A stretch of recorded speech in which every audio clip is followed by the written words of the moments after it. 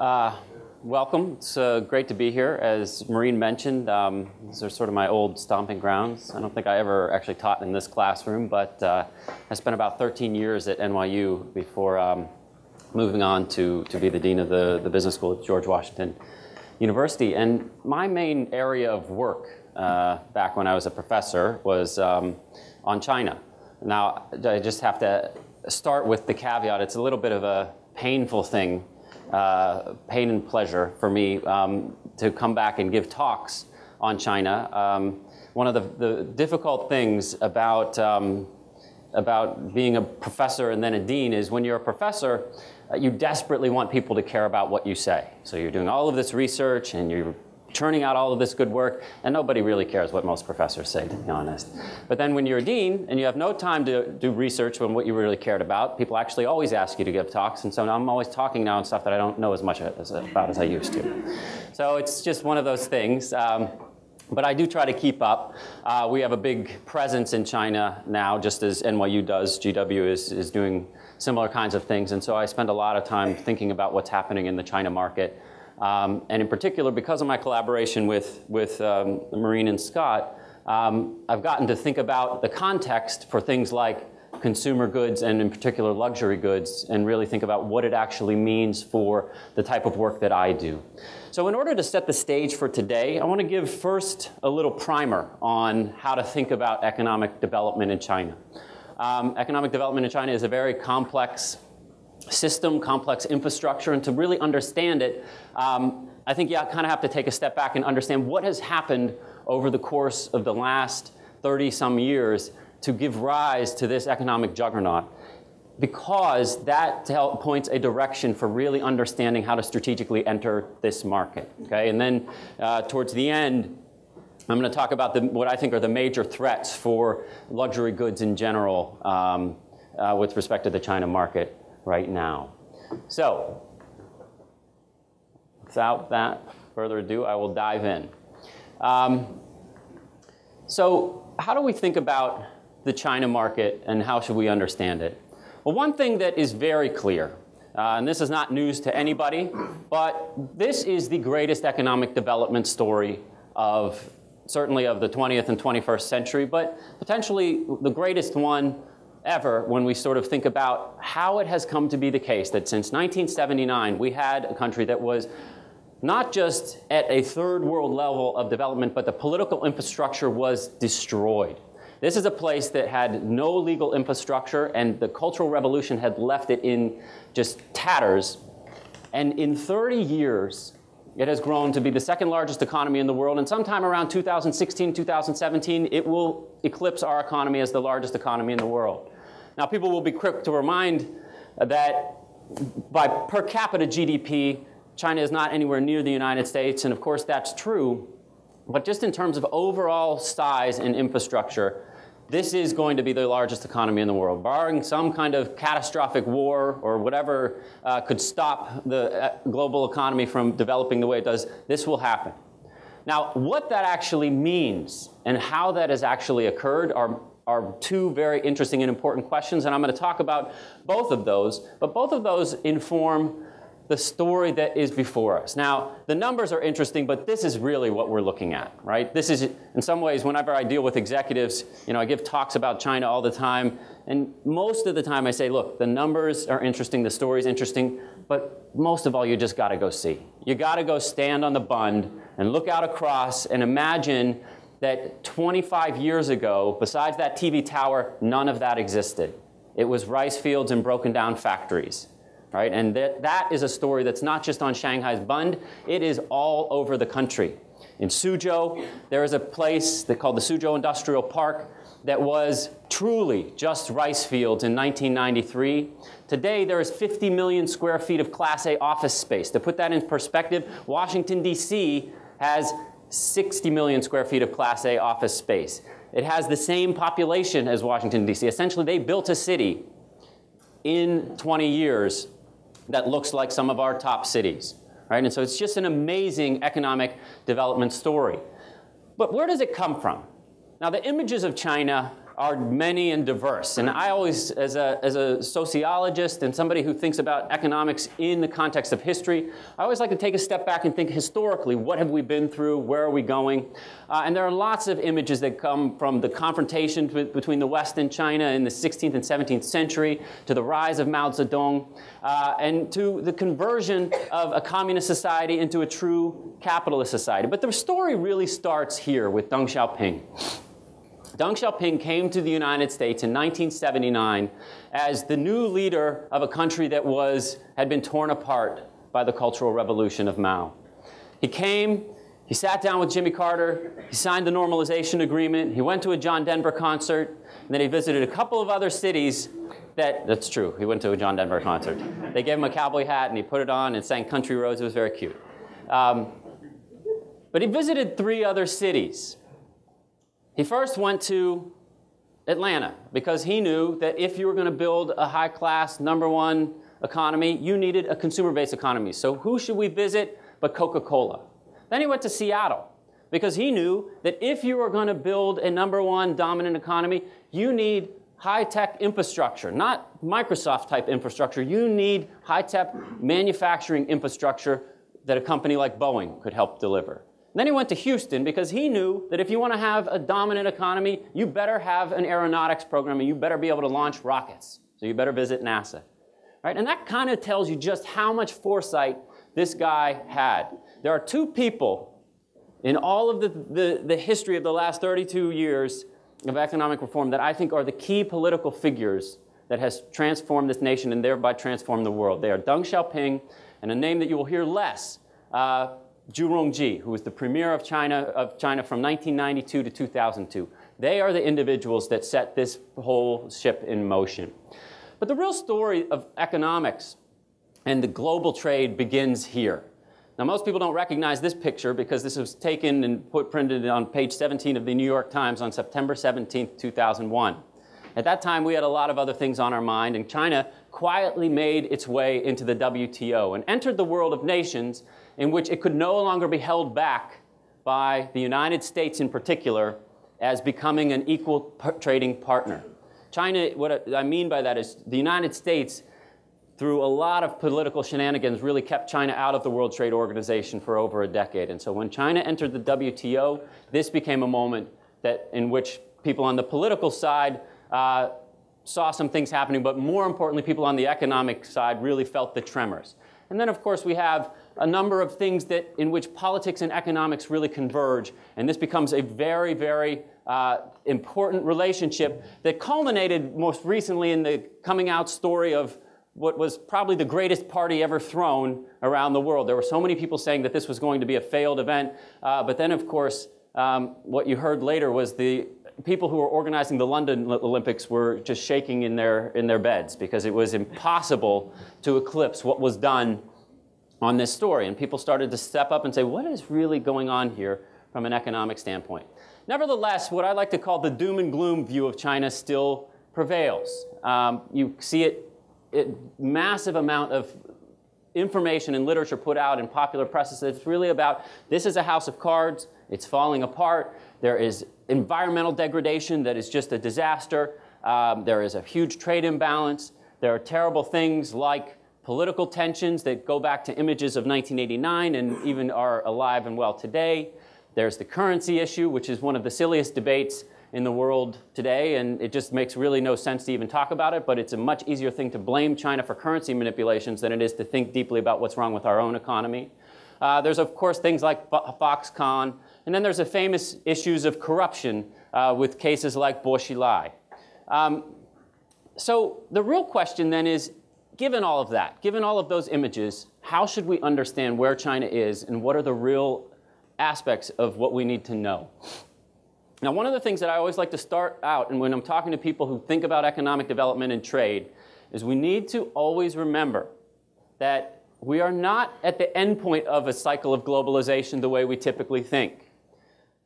We have shipped about $3 trillion out the door, and we've benefited from that by having cheap goods that come back into our economy. However, the problem with that is that China now sits on more foreign exchange reserves than any other country by a factor of about 3. that money must come back here for our economy to do well. It has to be reinvested. And I'll talk in a little bit about what the problems are with that reinvestment, but it's a very necessary part of that cycle. So if we think about China as this place where there's so many massive problems, how should we actually understand what is my view, which is that China is actually one of the greatest success stories, and it's not just one because of deep, cheap labor pools. It's actually one that is a success story because of institutional innovation. So I'm going to go through these things very quickly. I think they're important things to think about, and they have implications for how you think about doing business in this economy. But bear in mind that this isn't just a story of cheap labor, in my view. This is a story of true institutional innovation about how an economy should be run. And it's something that we, as the self-proclaimed masters of the market, the greatest capitalist country in the world, we should actually sit up and learn about how to design a healthy market economy from the largest communist society in the world, which is a bit of an irony. So, gradualism. This is the first important point to think about with respect to China. China has not gone through the standard economic development practice that most nations that were making the transition from communism or planned market economy to a market economy have done. It has turned that process on its head. And it's a very, very gradual, frustratingly slow, but it's an experimental process. The way institutional reform happens in China is that China doesn't begin with an institutional proclamation that's ideologically driven the way we do and then filter it down into law. Instead, what it does is it throws out ideas that are experiments in the market, has those filter back up, and then law is codified on the back end. So to give you an example, when people were frustrated in the 1990s because China still didn't have a labor law, they were saying, oh, this is the autocratic leaders in Beijing who don't want to have human rights. Actually, China had been experimenting with labor contracts since 1983, getting feedback from all of the provinces and building a law from the ground up in that way. This is what it does with every piece of legislation that's passed in China. The good news is that that allows for a tremendous amount of flexibility and experimentation. So it's very good for China. The bad news is that when you're trying to do business in China, it's a mess. It is very difficult because when you put gradualism together with the next most important thing, the thing that I call the secret sauce of China's success story, it is the issue of decentralization. So many people, when they think of China, they think of Beijing, and they think about laws and proclamations that come out of Beijing. They think about political leaders that negotiate in Beijing. This is a myth. Of course, those people exist, but they have very little power. China is actually a more decentralized economy than the federalist state system of the United States. So when you want to understand what has happened in China, you have to actually understand what's happened in thousands of pockets throughout China. Now, the reason they did this is that this is how they were able to create a viable and vibrant market economy without rapid privatization. The capitalist minds, the great economists of the West, actually have it wrong. Private property is not the cornerstone of a capitalist market economy. Competition is. There are lots of cases of oligopolist firms, some in our own economy, that we know are very, very inefficient because they don't have the right level of competition. There are lots of state-owned organizations across the globe, many of them in China, that are very dynamic because they do have competition. And this is a local kind of competition in state-driven systems that are local governments. Now, here again, the good news is that there are a lot of interesting dynamic local governments out there that are just radical movers in the market economy. The bad news is there are also a lot of bad ones. And the worst news is that how to actually understand where the good places and the bad places are takes a tremendous amount of work. You can't just have a China strategy that says, I'm going to Shanghai, we're setting up a rep office, and it's all going to be great from there.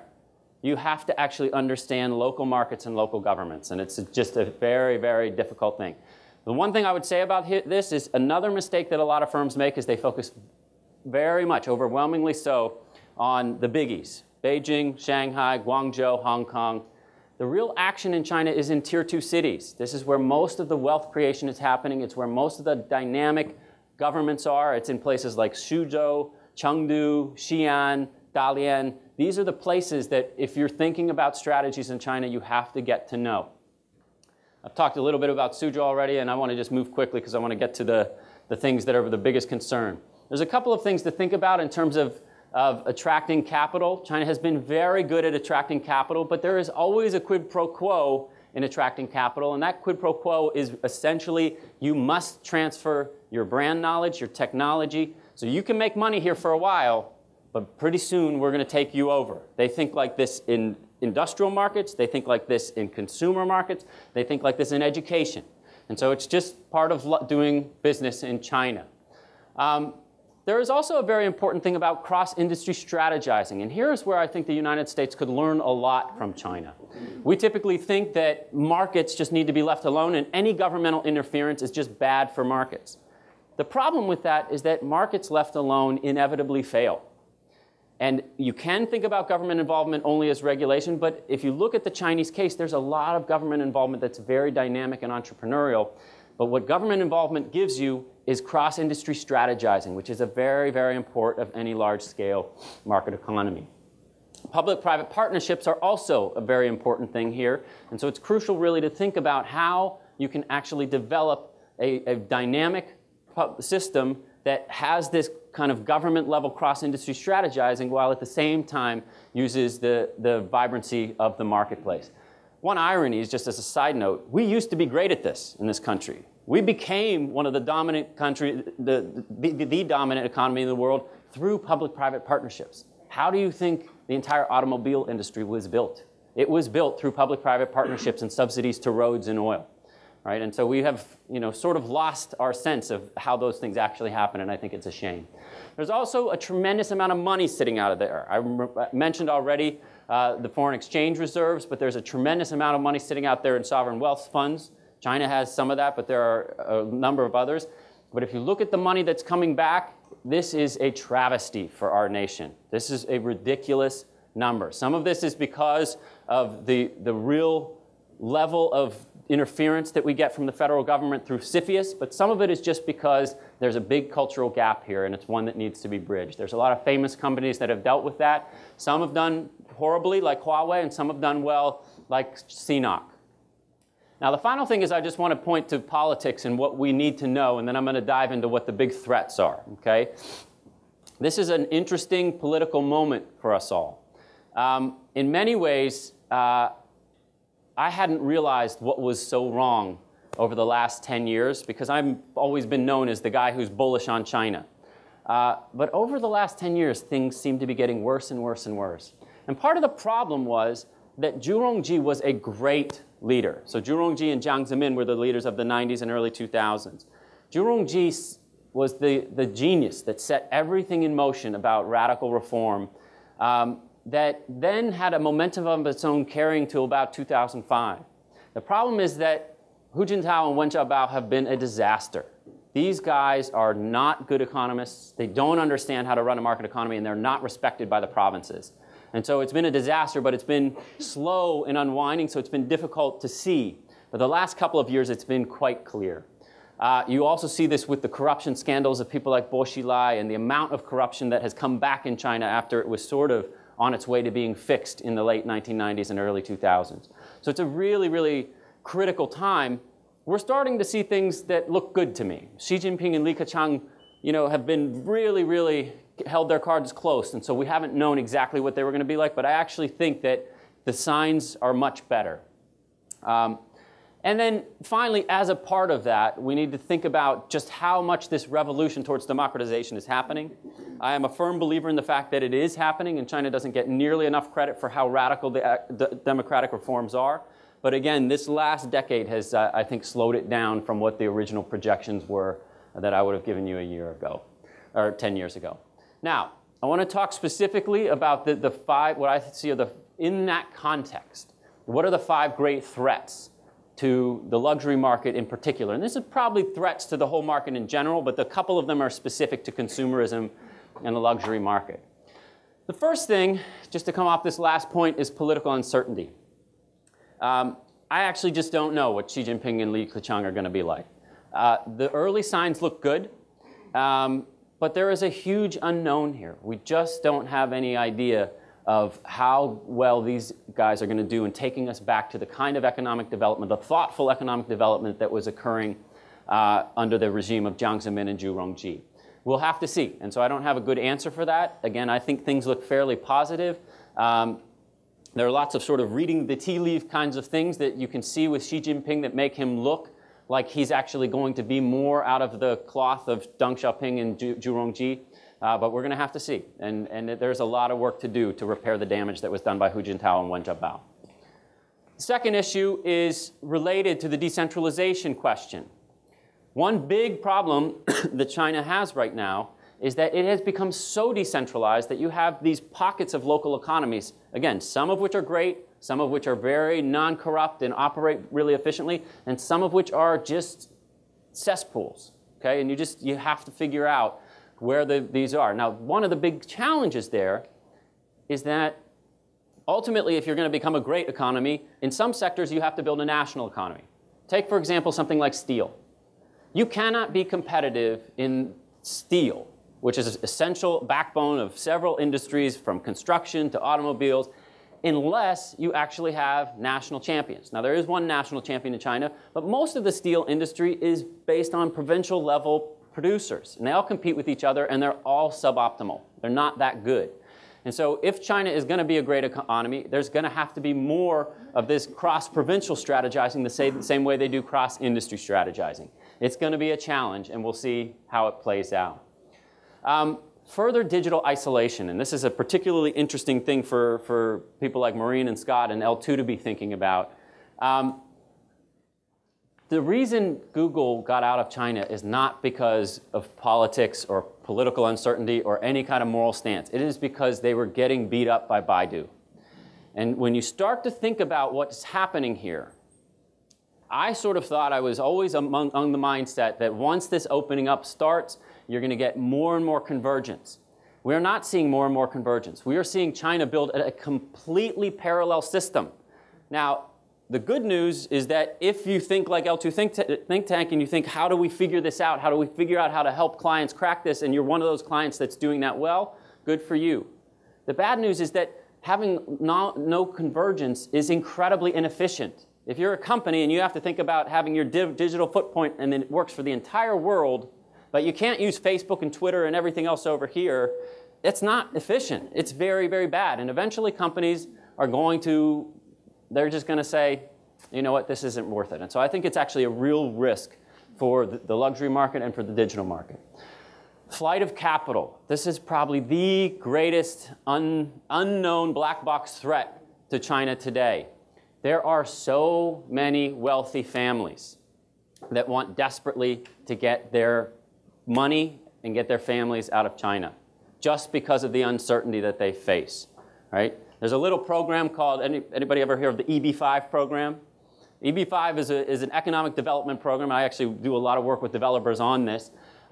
If you're wealthy enough, you don't even have to have that much money, $500,000, you can invest, get a green card, get on a plane, and move to the United States. There are a number of people from the $1 million net worth to the $1 billion net worth group who are involved in these kind of programs, and we're going to start to see the exodus the way we did with parts of southern China to Canada decades ago. This is a big thing because this has major implications for the luxury market and has major implications for the building of a consumer-based economy in China. It's an interesting time for it as well because it looked like around 2001, 2002, China really benefited from the higher immigration standards and difficulties that they were experiencing in the United States, and we were starting to see a reverse brain drain, right? The economy here was having difficulty, lots of vibrant opportunities in China, kids returning to China and taking advantage of it. Today, here again, the political uncertainty comes back to bite China, and there's a lot of people who are involved with the flight of capital. We don't even know what the numbers are. And the final thing is the question of how long the growth is sustainable. And here, just one key thing to understand about China is that it is essential that China build a consumer-based economy, not just because that has a nice feedback loop, but because you cannot continue to build an economy the way China does, which is mostly led through state investment. That works if you believe Dwight Perkins, who's an old China economist and I think one of the best thinkers in this area. He basically makes the case that any developing country basically tops out in terms of being able to have investment-led growth at about 13,000 GDP, per capita GDP, right? China's at about 6,000 per capita GDP right now, but once it hits 13,000, if it follows the model of every other nation, it's going to hit a plateau, and then there's going to be very little growth beyond that unless the growth comes from a consumer-based economy. That we don't know. We just have to wait and see whether that happens. And it's clear that it's on the leaders' agenda. It's unclear whether they know how to do it. And so those are the two things. Numbers 4 and 5, I think, actually relate very closely. But they are all big risks for this market. So I'm going to end my comments there. I think probably we don't have much time for questions. Maybe we have time for one or two questions if there are immediate ones. But then we'll come back and do some questions at the end. Are there any immediate questions that people want to talk in terms of clarification? Yeah? Yes, please. A question to you. In terms of clarification, you were talking about, sorry, let me put my notes. You were talking about cross-industry strategizing. Do you have an example? Sure. So the question is about cross-industry strategizing. What does that mean? Do I have an example? So I'll give you two quick examples. In the United States, industry groups, which some were private, so there were meetings of CEOs in Washington, D.C. The group, the Federal City Council, was a big one. But usually there were these kinds of industry groups that got together and thought about the direction of the economy and how the economy is actually unfolding. And then industrial policy, which included industrial policy for manufacturing, for labor, and for things like energy, would come together through the cabinets of the government and actually sort of think about what are our plans for the economy and how do we actually think about the threats. We don't do that today in this country. In China, there is a governmental body called the State-Owned Asset Supervision and Administration Commission. There's both a government level, but there's also one at every provincial level. And this is essentially a government body, but it acts like a portfolio manager of all of the largest national champion companies. And so what they're able to do is think at a much more macro level is what is in the best interest of what our strategies are for economic development and how does that affect the different companies that are involved here. So what happens then in very practical terms, I've seen this with executives that all the time when particularly those in, say, the oil industry that are competing with China for contracts in Africa. So they'll say, we just can't compete with China Inc. It's unfair. It's not market process to have these state-subsidized companies that then can come in and not just give you an oil contract, but they can give you a development contract, an air contract, and bring in financing. How can we compete with that? It's not bad competition. It's smart competition. The problem with us is that we don't, I mean, in the West, where we have this much more fractured view of it, is that we don't actually coordinate across industries. And that's very deleterious to how we actually are competing.